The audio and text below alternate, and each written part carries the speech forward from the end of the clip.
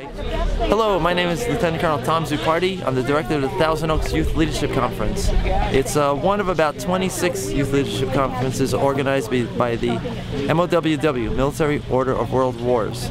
This conference happens to be a 5-day conference. Its mission is to address leadership, free enterprise, and patriotism.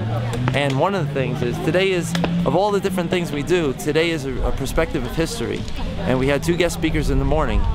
Major Hal Gear, he's 98, and he was a combat cameraman in World War II and spent an awful lot of time in Asia. And then we also had Captain Rosie Nolan, two American heroes, both in World War II. And right after that, we're over here at the Reagan Library. It's an awesome day. It brings all the stuff that we were teaching and demonstrating earlier in the week. Those are the building stages. And now we come here to the Reagan Library and it ties it all together. What more great hero, American hero, than Ronald Reagan? And so that's what brings us here. And the students, they're on their way in. And that's pretty much it. Thank you for asking. Bye.